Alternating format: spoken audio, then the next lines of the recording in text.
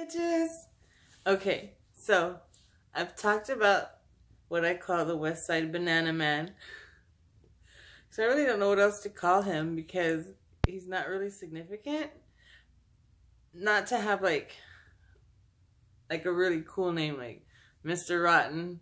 He deserves a good name. Colonel Cuck, he deserves a good name too. Because their stories are more extensive.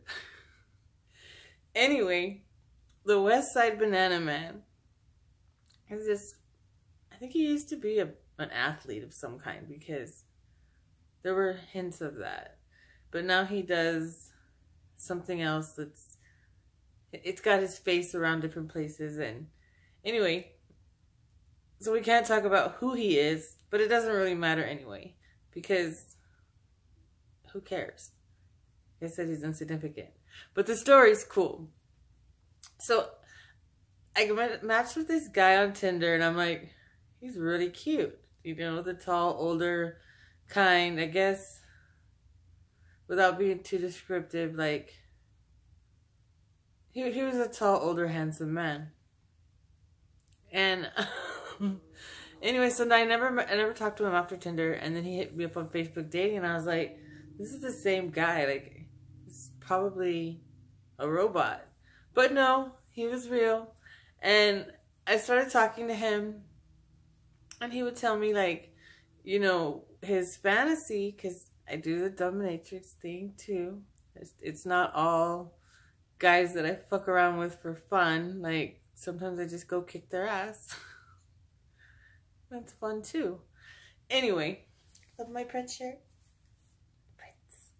Anyway, so this guy's messaging me and he's telling me what I really want is basically for somebody to sneak into his house like an intruder and violate him. He wants to feel like he's been raped. And I'm like, that sounds interesting. That sounds fun. And he tells me like that he's single, and I'm like, okay, that's cool too. But you know, anyway. So he's messaging me and talking about like I'm gonna leave the door unlocked and all this other stuff. Then he tells me where he lives, and I'm not familiar with San Antonio all that much. But then he was like, you know, you go Potranco and you go far, and I was like, hey, wait. That's like the bad part of town. He's like, no, it's like way far out, and then like it's in the nice area. I looked him up, and he was cool. So I drive out. Well, he tells me, you know, I want you to come in. I want you to do that. And I was like, okay, that sounds like fun to me. I'm in. So I drive out there, which is because I was driving a lot at the time anyway. And it was like 20 minutes, like bucket, cruise, jam, not a big deal. But I didn't really have a whole lot of stuff with me. And I was like, well, shit, what am I going to use? So I'm like, okay, I'll get a banana. I'll stop at a Walmart on the way, and I'll get one of those like green bananas because they're pretty tough. And I had condoms because remember they used to give those little hoe bags at Planet K? And I would always carry them, so I would give them away to drunk people. Like, hey, don't get knocked up today. Don't wake up and have to buy Plan B. And anyway, so I had that. So I went to Walmart and I picked up the banana and a thing of lube and a little pack of juicy fruit. And the juicy fruit is so that I could put it on the tip of the banana before putting the condom on, because you don't want to hurt the person, and that's a scratchy part, and you could really hurt somebody. So I was going to put the gum on the tip of the banana, the bottom part, put the condom on it so that it doesn't get sucked in. There's like, you have a handle, because the ass will suck something in, and that's how you end up in the hospital. And we definitely don't want to hurt anybody. We gotta be professional about this.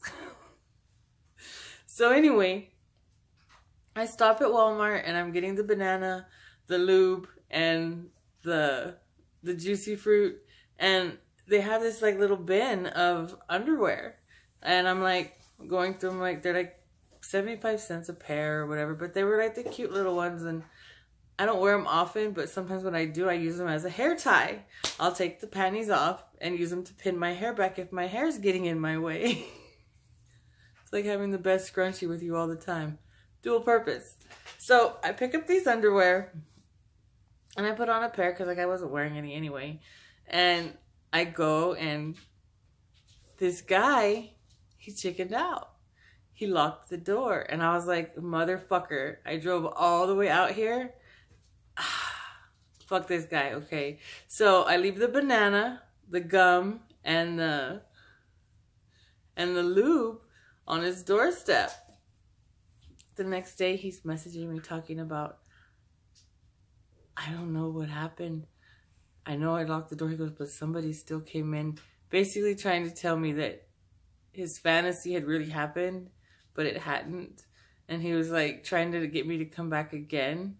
And it didn't make sense to me, like why he chickened out the first time, because he was the one that was like begging for it. Well, come to find out it's because he had a girlfriend, but we'll get to that later. He told me he was single, like I don't care. I mean, I'm just here to rape you with a fucking banana, right? So I leave that at his doorstep, and the next day he's messaging me talking about, you know, this really happened, somebody snuck in, and I could feel him inside of me. Yeah. Sure, buddy. Like, just out of nowhere that happened. No, bitch, your girlfriend came home. Anyway, so the next day he's wanting me to come back, and I'm like, nah, fuck you, dude. I'm not driving all the way back out there for you to pull the same shit. Like, I am not into it. You're wasting my time. Fuck you. And he's like, no, really. I'll leave the door unlocked. And I'm like, all right. Well, this sounds like fun. I'm in. I'm telling you, I'm the fucking devil. So I'm driving there and I'm thinking, well, what the fuck am I going to use? I'm definitely not going to stop at Walmart again and, you know, do all that. But I hadn't put the underwear on yet because I just threw them in the glove box because it never happened, right? So I'm thinking like, well, what do I use? And I'm remembering that in my gym bag, I have a bottle of douche. El Duce. So I'm like, all right, we'll use that. And then I get a message come through again, and he's like, I left the kit that you left at my door. I put it outside. Like, basically, I still have the stuff, and it's there waiting. And I'm like, all right, that's cool. I'll use it. But since you already put me through this shit and made me have to think of it, you're getting the summer's eve too. And we ain't even going to talk about it. It's just going to happen. So he tells me, tiptoe in real quiet because I don't want the dog to bark. And I'm like, okay. And he's like, make sure that it's really, really, really dark.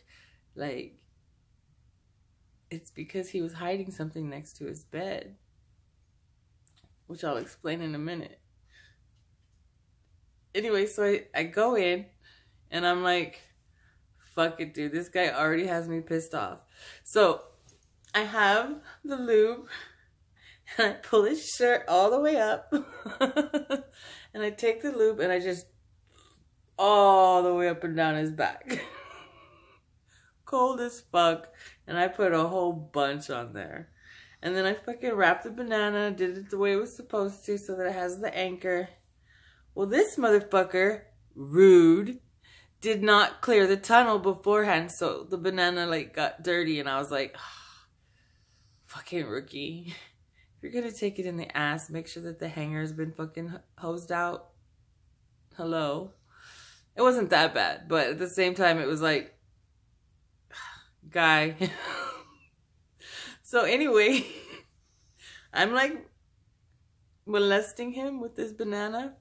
And he's pretty into it. And then kind of finishes. So I take the banana and I'm kind of pissed off because, like, first of all, I had to drive over there twice.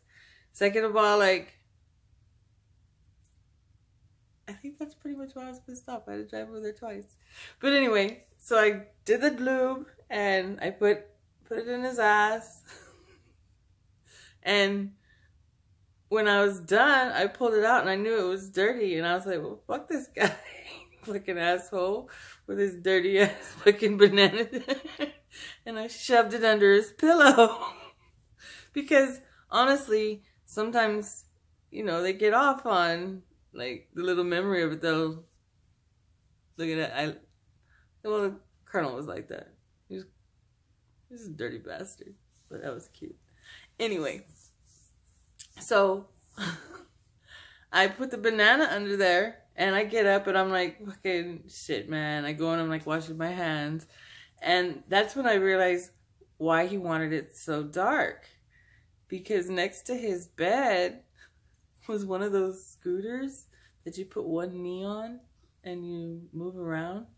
And I'm like, he wanted it super dark. Because when I bumped into it by accident when I was like getting on top of him to put the lube.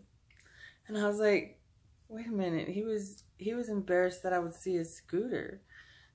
Because when I was washing my hands, he comes out on the scooter. And this guy is like super athletic looking. Like he doesn't look like a feeble old man or anything like that. So he comes out on the scooter and he's like, where are you going? I'm like, dude, I'm leaving. But I had taken, you know, my underwear and used them to put my hair up. But I also took them down because it was getting in my way. So the underwear got lost. And he came out and he was telling me like, well, where are you going? On his little scooter. And I was like, well, that's kind of cute. Like, whatever. But I was like, I'm leaving. And I was like, and by the way, like, those underwear are still there. They're lost. And like I said, I thought he was single. So when he kind of brushed it off, he was like, well, it's okay, it's okay, it's okay. Like, I guess because he knew he had a mess to clean up anyway, considering he had a girlfriend and all. And I just put a shit banana under his pillow. So, he's like, don't worry about it, don't worry about it, don't worry about it. And I'm thinking, well, he probably maybe wants to keep them, you know what I mean? Because he's obviously kinky, so let him keep the underwear. I don't care. So I'm driving back after I left and I'm thinking, wait a minute. This guy messaged me talking about how somebody snuck in and raped him. Then had me come in and do it. And the part that he was shy about was the fact that he had a scooter. Okay. I mean, I'm not into kink shaming or anything, but if you've already gone that far with opening up about your things, I would think the scooter would be the least of your concerns. So anyway, the purple underwear were still there. I thought he wanted them. So I messaged him and I don't get a reply back. And it was kind of weird because he would always like reply back. And I was like, not looking for a relationship or anything, but I was just saying, hey, you know. But he was gone on Facebook. Like, he had blocked me. And I was like, that's weird. You know what I mean? Because I'd had my friend look him up on hers. And I was like, wait a minute. This motherfucker looked me up just to block me. I was nice to him. I did him a favor. And then I was also thinking, like, wait a minute. He came out on that scooter. Is he hurt? Or is he missing a leg? Like, I mean, nothing against people that are missing a leg. But it just made me wonder, like, did he have it there? Or was it gone? Not really sure. So that kind of made me feel a little Deuce Bigelow-ish, because I remember there was a scene where the chick just took off her leg and she's like, hey, baby. So I was like, did I just do a Deuce Bigelow? I'm not really sure. But anyway, so then my friend looks him up on Facebook and you see that he's posting, me and my business partner have decided to part ways. I'm going to open up and do my own thing, like whatever. Because she found the fucking underwear. And she was probably like, what the fuck, dude? It could have been that, the shit banana. I don't know, but I'm thinking it was the underwear because that's probably the part he didn't clean up. Anyway, that's the story of the Westside Banana Man. And that's also a lesson on why not to lie. Because had he told me, hey, I just kind of have this fantasy, but I'm in a relationship, I would have been more careful and said, look, dude, pay attention to me. The underwear is still here. But he was brushing it off, so I assume it was because he wanted to keep them. I'm not good at reading social cues and telling what people are thinking, and I don't put a whole lot of energy into it. Not my style. So, anyway, because this guy lied, he ended up getting busted, and they had to dissolve his business over a 75-cent pair of underwear from Walmart that I was using as a hair scrunchie. Anyway, that's the story of the Westside Banana Man. I wish him well. And the funnest part, I swear, I can't decide if it was squeezing the lotion, the lube on his back, or shoving the banana under his pillow. Because after I shoved the banana under his pillow, I was like, well, remember the douche? Well, I'd already decided, well, since this guy made me have to drive out here twice, and he made me have to think of it, he's getting it. So after that, I uncapped it, and you know, you pop the top, and unloaded it straight up in him. Straight up in him. He was like, oh. Because honestly, if you haven't ever tried an enema, they do feel good. But they feel better if they're warm. And this one had been in my car with my gym bag, and it was pretty cold. So I don't think it felt all that great. But he got that. And